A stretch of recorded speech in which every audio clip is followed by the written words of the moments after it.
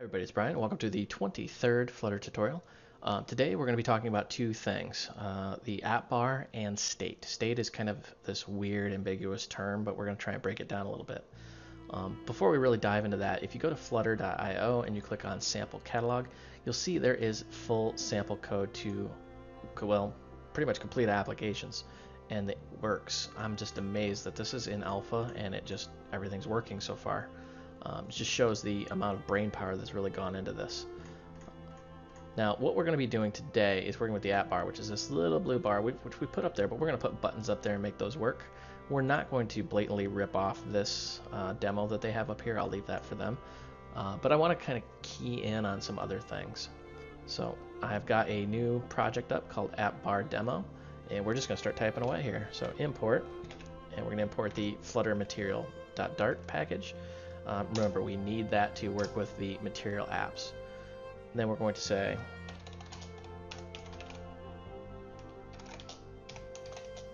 and we're going to do run app. And in case you either don't remember or didn't watch any of my previous tutorials, run app is kind of the main entrance point to your application. So without run app, nothing runs. We're going to leave that blank for now. We need to make two other classes real quick here.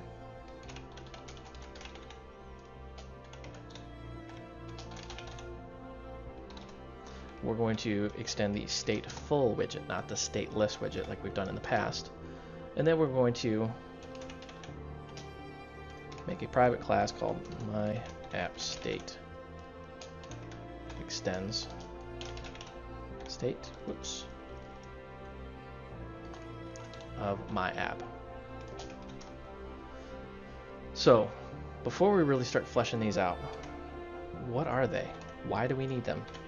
Okay, well, the first thing we're going to do is we're going to do main, and then we're going to run app. So we're going to run my app.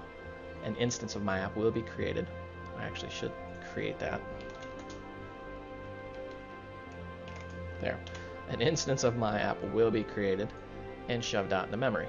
Now, I shouldn't say shoved out into memory, shoved out to the emulator, which I'm going to actually boot that up while I'm talking here. And that'll just go off to the side while it starts up. Now we have the stateful widget and state. Now in the past we've worked with stateless widgets. What's really the difference here? Well, a stateful widget and even a stateless widget is what's called immutable, meaning it will not change. And I'm actually going to put this, will not change. Okay, well that's great, but we want to actually change something on the screen. So what we need is a state, which will change. Man, I cannot type today. So to get these two to work together, what we need to do is we have a stateful widget, and we're going to actually override the create state.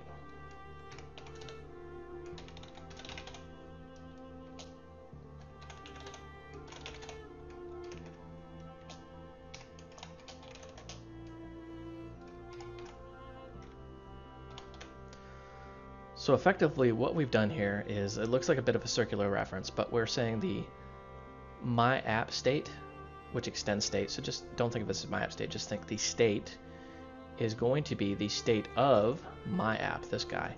So our immutable widget will have a state inside of it. Now, in our state, the my app state, we can do certain things. For example, we can say string, oops,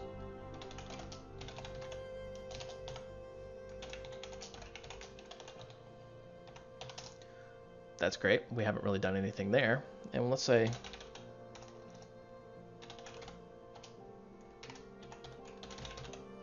my state. Let's make this private as well, just to have a similar code convention here. Now you notice how it's already barking at us, and it's saying it's missing a concrete implementation of state.build. Remember in previous conversations, whenever I said build, think of build as render. We're going to build or render the widget. So we need to override, and then we're going to say widget.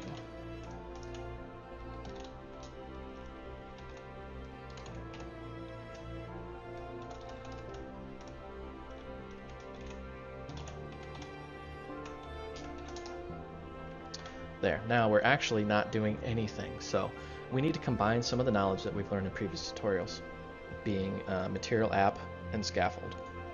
So first thing we're going to do here is we're going to return a new material app.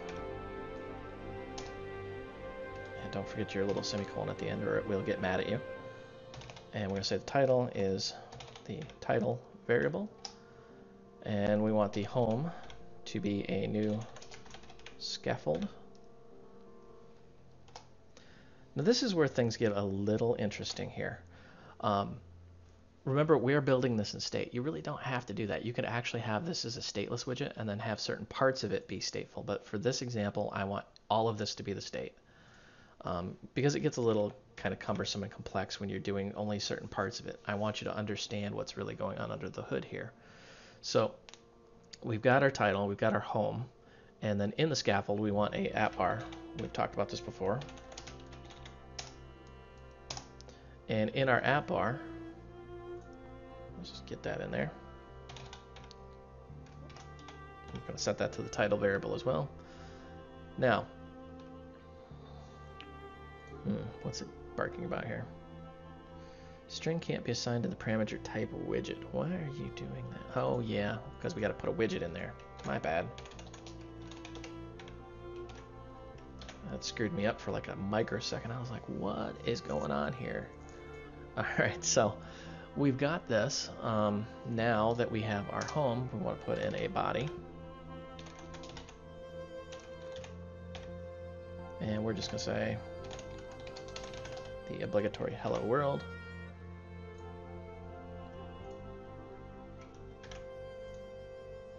And actually, let's change this around a little bit. I want this to be a little fancier than this.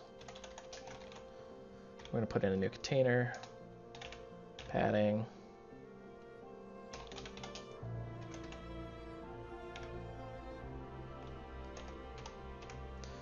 Don't know why I picked 32, just good old days when icons were exactly 32 inches, or 32 inches, geez, 32 pixels. That's the kind of day I've had. And we're going to say new center for the child. If you have no idea what I'm doing, this really should be old school for you by now because we've been doing this for like 20 some odd tutorials. And then we're just going to pump our new text right there. Now remember, everything in Dart is an object, so we're going to go ahead and run this on our device. Whoops. Actually, let's do this. There we go. And we're gonna just basically this thing builds and runs. If it doesn't, then we'll resolve any issues that we have. I'm fairly confident it will run though.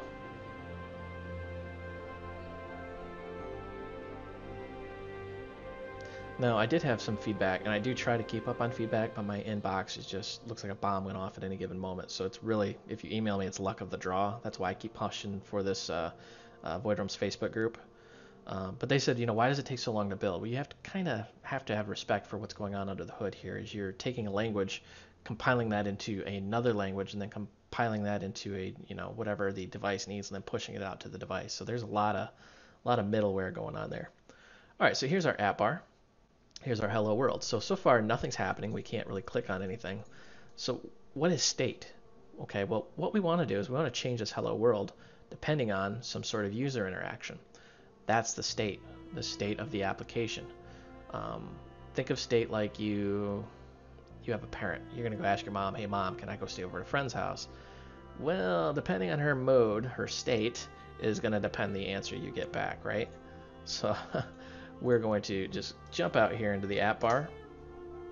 And this is why I do like, you know, pushing these out into different files because they can get a little big. But for this example, I'm just going to keep everything all nice and neat.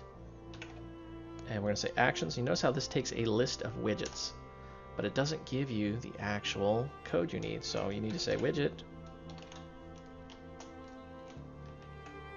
And there we go. So we're making a list of widgets here. And then we're going to say, what could we put in here? Well, we could put just about anything we want because it's a widget. So we can even say like new text. We'll just say la la la la la. And let's do that. Save that, flip back over. Uh-oh, didn't like that. Oh, it's because I got that in there. There we go. You can see there's our text up here, la la la la la. Now, what that really means is we can put anything we want up there because everything is a widget. So let's just start putting things in there. Let's say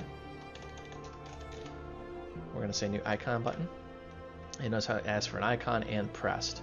So there's two properties that we're going to have to fill in. We really don't have to because they're null, but it would probably be a good idea if we want any sort of real functionality here. New icon. And then we're going to say icons dot, and then we have tons and tons and tons of icons to choose from here. I'm just going to grab some at random. I'm going to say like add alert. And then on pressed, we actually want to give this a function.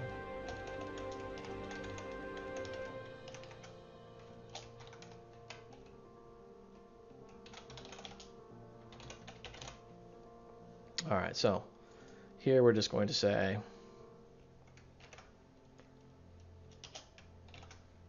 if you're wondering what this is doing, this is basically saying, hey, use this function and call this code.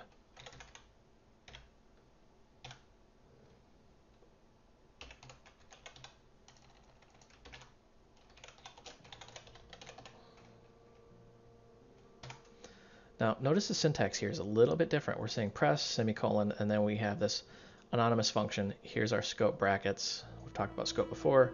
And here is the code we are using now. Notice the underscore, meaning this is a private method. You can't call this directly out of the class. And then here we're just going to print the message. That way we can see what's going on. And we're going to grab this a few times.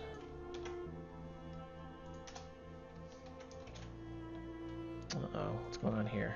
I forgot my commas. Now, some things to note right off the bat is A, we're sending it an array of widgets. B, the icon we chose is over in the left here. Gives us a nice little preview of what we're going to do here. And if you're wondering how these icons actually got into the application, well, they're included. That's right. You heard me correct. They're included. I don't want to print out. Let's say people. Is there a people? There is a people. So you can see how we have like an alert, a print, and a people. And if we actually run this, I'm going to stop it and just rebuild the whole thing. I was seeing some errors popping up there. I just wanted to rebuild the whole thing, make sure it's going to work here.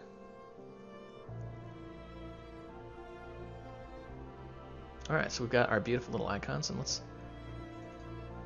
say print pressed and people pressed. I like pressing people. People piss me off sometimes, so I like pressing them. All right, so we had our hot reload, and let's just click this. You see nothing happens. So, I mean, on the screen nothing happens, but we can see here we're getting a lot of action. And what's going on under the hood is we're actually reading directly off the device, and there's our print statements. Print pressed, people pressed. That gives you a good way of telling what's going on in the application. So what we want to do now is when we click one of these, this guy right here will update. That's called application state. So far we haven't actually done anything with state. So because we're calling this method, we know that we can do some things. The first thing we want to do is actually change a variable, which we're going to change this myState. And let's actually do this. So what we're doing now is the child in here of the center is going to be the myState variable. So you can see it's now blank because we have absolutely nothing in myState. And let's just type in no state. That way it's pretty obvious what's going on here. I didn't actually like that. Let's rebuild it just because I want you to see that that variable equals no state. And what we're going to have to do once this is built and gets up and going is we're going to actually have to call something called setState. And what setState does, yeah, you can see now there's no state and nothing's changing because we haven't changed anything yet. But what setState is going to do is it's going to set the state of this variable. I mean, for example, if we just say myState equal test. Actually, let's set it to the actual message. Let's see what happens here. Hot reload should have taken. I'm going to reload it anyways. And we're going to just, you see how nothing's happening. We're even going to kill the application and restart it. I know it takes a little while to recompile, but we're going to push it back out here just so that we can see that nothing's happening.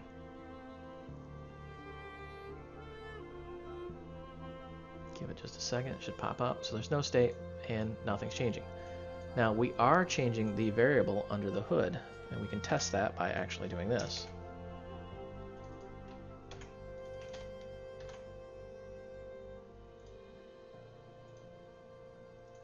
See, our print is still working. You can see how there's print pressed down here, there's alert pressed up there. So we know that variable is actually changing, but the state is not changing. That's what I'm really getting at here. So what we're going to do here is we're going to say set state, and you notice how it calls out a function. So what we're going to say is maybe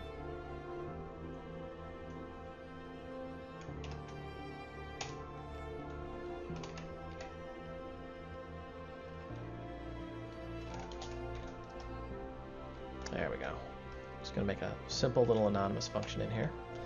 And in our set state, we're going to actually update the state. This is going to be a little confusing because it's literally the same thing that we've just done. We just did this.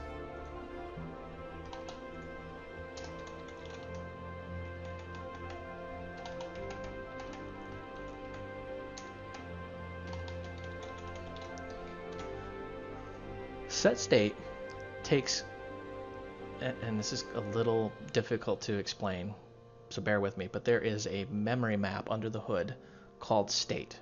And what set state does is says, hey, find the key that has this variable and set the value. Unless you do that, the state's not actually going to change. So let's run our app again, see what happens now.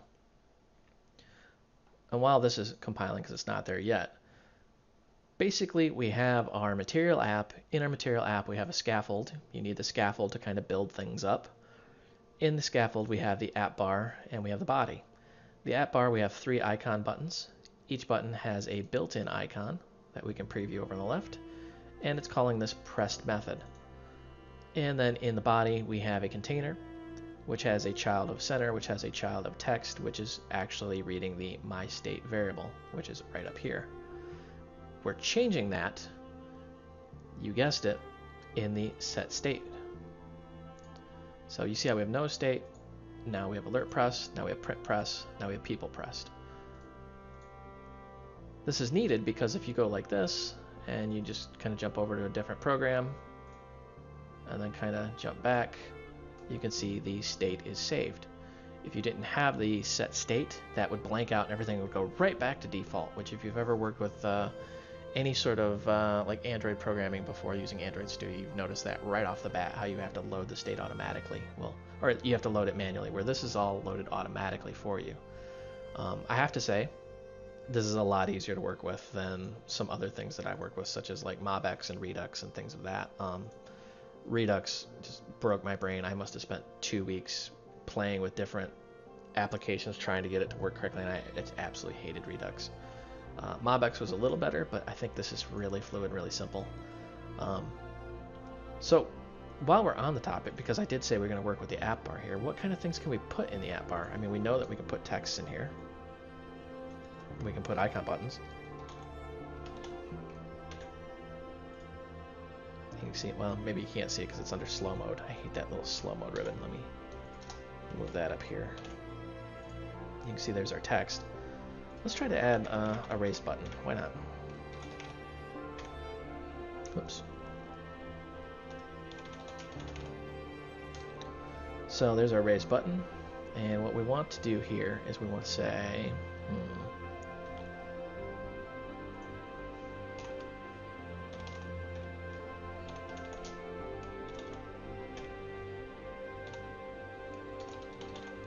we just want some text on there, and we've done this before. I think we had it in the body actually, but what we want to do now is actually just put it in that app bar, and I don't think we actually made the button work in the last tutorial, so let's make this work.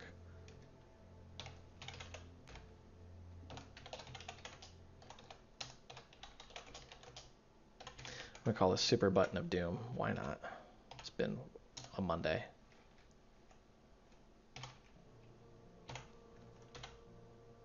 Build that, and you can see now we have our text, we have our little icons, and we have our Super Button of Doom. So you can put pretty much any widget up in the app bar. It's not really restricted like it is in some platforms. And you notice how that the text actually puts these little dots or these ellipticals in there, and we can rotate the device, and you can see how it automatically rotates with it, and then it expands it back out. So it's pretty neat the way this works, and we can do some really cool things. So there's our super button of doom, and that's it for this tutorial. Some quick notes: if you want the source code, you can go out to my website, voidrealms.com, click on tutorials, click on GitHub, and it takes you right out to the actual tutorials. And I've got many other tutorials in other languages. If you're so inclined, feel free to donate. My website's 100% run off your donations. And if you're still listening, you're one of the cool people, be sure to join the Void Realms Facebook group. There is, I think, approaching on 1,800 other programmers out there, all walks of life. We can definitely help you out with your projects. If you email me directly, I'll try to get back to you, but it's probably going to take several months at this point. My inbox is just annihilated. That's it. Thank you for watching. I hope you found this educational and entertaining.